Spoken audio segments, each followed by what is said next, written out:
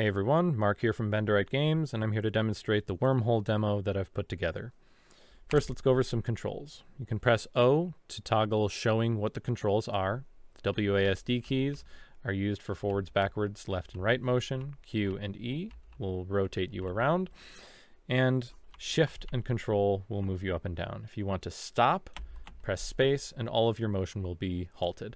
That gets really helpful as you start to learn how to navigate the odd contorted space around the wormhole. Now I'm also going to change this to be a black hole. And we'll get to explaining the features of the wormhole once we understand the features of a black hole. To change the skyboxes, I use the left and right arrow keys for skybox number 2 and up and down arrow keys for skybox number 1. We're currently on the number 1 side. We'll go over to the number 2 side of the wormhole in a little bit. So this is approximately what a black hole would look like mathematically. All of this simulation is done with ray tracing. It's all offloaded onto the graphics card, so if you don't have a graphics card, I don't recommend trying to run this. Your computer will just heat up like nothing else, and you'll probably not have a very good frame rate. But if you have a graphics card, you'll be able to try this on your own. So what you'll notice is around the central black hole area, that's the event horizon, is that black part in the center. Around that is this fairly distinct ring. That's called the Photon Ring. And that's where light starts to loop around one or multiple times.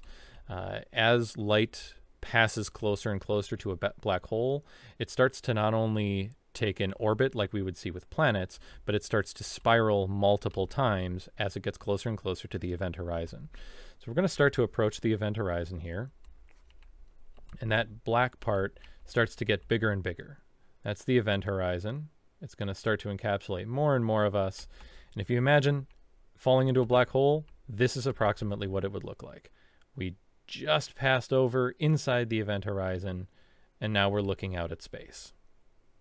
Shrinking away, and that's the entire skybox visible all at once because of the way that light funnels in and spirals into the black hole. But you didn't click on this video to see what it looks like spiraling into a black hole. You want to know what it's like spiraling into a wormhole.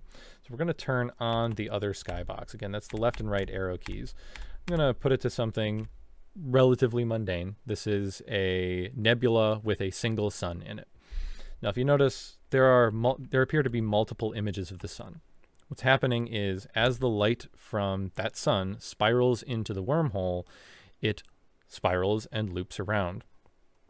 If you think about water falling into a drain, the longer you make that drain, the more opportunities that the water has to circle around the drain. So what we can do is increase the length of the drain. I'm pressing I right now, and that's increasing the length of the throat of the wormhole.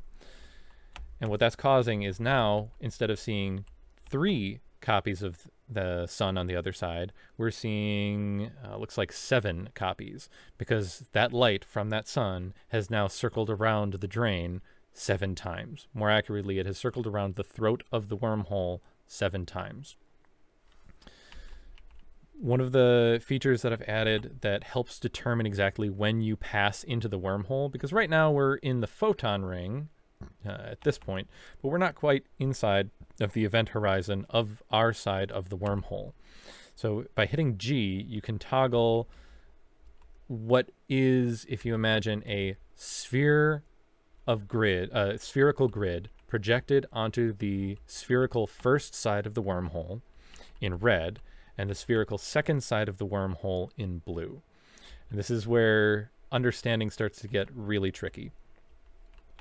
Each side of a wormhole is mathematically equivalent to a black hole, where a black hole goes into a condensed point, and if you share those points between 2 black holes connected through the 4-dimensional space-time, that those inputs, where the black hole goes to from each side, ends up being the same point. That's where the throat gets created. It's not easy to describe in 3 dimensions, which is why I'm struggling with it, but this is at least a way to visualize it mathematically. As I pass these red lines, that means that I'm passing the event horizon of the first side of the wormhole.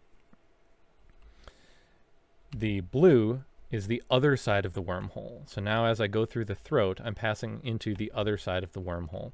The reason that the grid lines stop is if we calculated the ray paths that photons would be taken with perfect accuracy and just if we had infinite amount of time and infinite amount of processing power, as you get closer and closer to the connection point of each side of the wormhole, you start to approach an infinite number of images of each side that appear.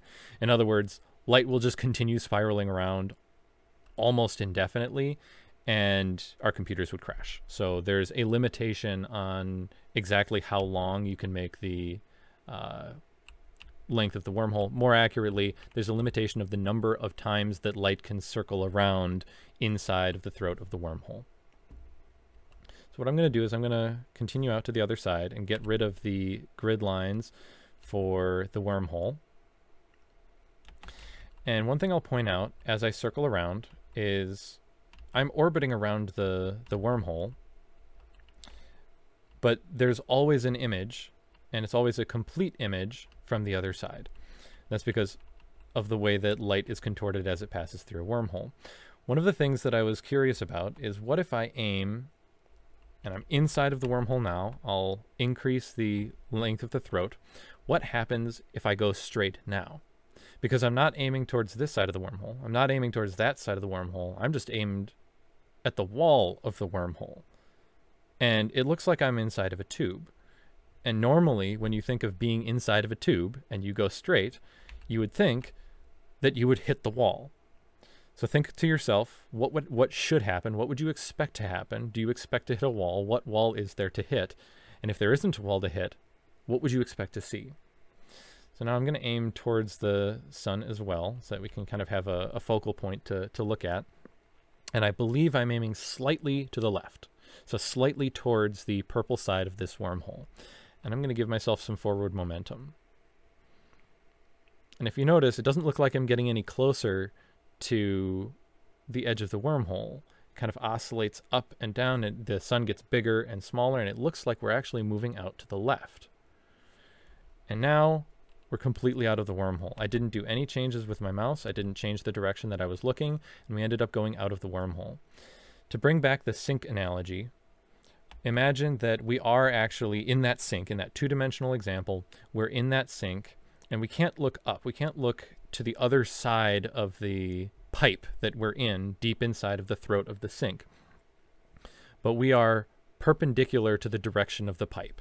So this is looking up the pipe, this is looking down the pipe, and this is looking perpendicular to the direction of the pipe. If our aim is even slightly off to one side, as we start to move, we'll slowly spiral up the pipe. Again, this is in two dimensions. We'll slowly spiral up the pipe until we eventually get to the edge of the sink, and we're out of the sink. What you're seeing here is the 3D equivalent of that. Interstellar did a fairly good job of explaining, well, what is a wormhole or what is a black hole? In the wormhole example, how would you, in two dimensions, if you puncture a hole in a piece of paper, you get a circle. And things can fall into that circle.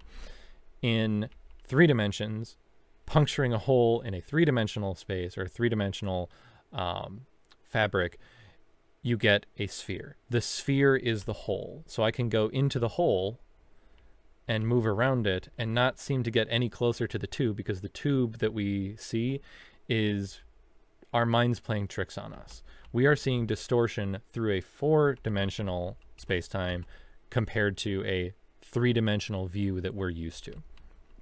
One of the other things that I've added is the ability to, and I've shown it a couple of times, is the ability to change skyboxes. I've added quite a few different skyboxes, including X-ray light, visible light, infrared light, such as this one.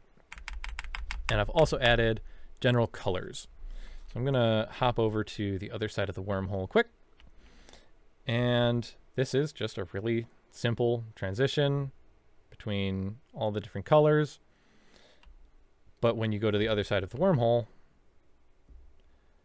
that simple color gradient starts to look incredibly complicated. You can see where it starts to smoothly loop around. And that was the goal that I had with this, is I wanted to show how things smoothly transition from one color to the next and how that cycle repeats.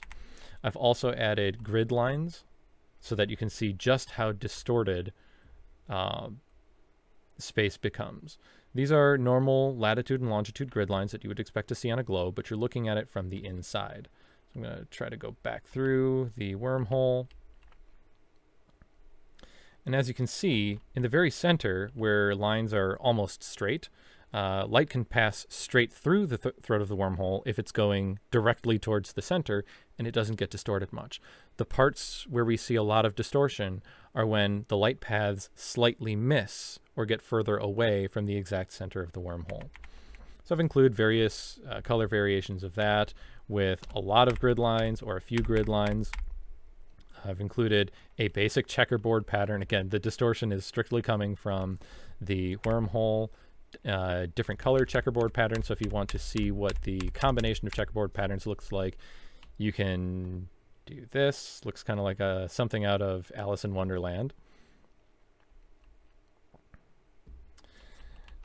And try this. Based on what I've been explaining, what do you think that other skybox is right now? Because it looks like rainbow-colored blobs moving around each other. So can you guess what that other skybox looks like? I'll go into it in a second. So I'm going to start going closer. Go through the wormhole. We're still passing through. And we are now out of the wormhole. And if you guessed the inside of a cube, you would be correct. There's still a little bit of distortion because we're still kind of close to the wormhole, but as we get further and further away, we're just inside of a cube. Normal things do not look normal when you're looking through a wormhole. I've also added a cube with grid lines. Let me go over to the other side to show what that looks like as it gets more and more distorted. And again, if you ever lose control, hit space and you'll stop immediately. What is this? Actually, let's go to something more familiar. You should be able to recognize this. And this is, again, I had fun with just picking skyboxes that I was able to find that let you get a feel for just how distorted things get. This is a map of the Earth. I'm going to pass through and go into the planet. So this is a projection from the inside out. So this is what the globe would look like if you inverted it and then were on the inside of it. And where did the wormhole go? There it is. So if you want to have some fun and experiment around with looking at what a wormhole looks like, increasing the throat size, looking at the grid lines, and just having fun and experimenting, again, I highly, highly, highly recommend having a graphics card. Right now I'm running this on an RTX 3090 at 4K, 60 frames a second. It seems to be running fine for me at, I think, about 50% GPU utilization. So you will likely be able to do this on a 1080, a GTX 1080. If you're doing it at 1080p, you may have some frame issues. You may also be able to do it. Go ahead and give it a shot. The link is free in the description. Give it a shot and let me know what you think of it.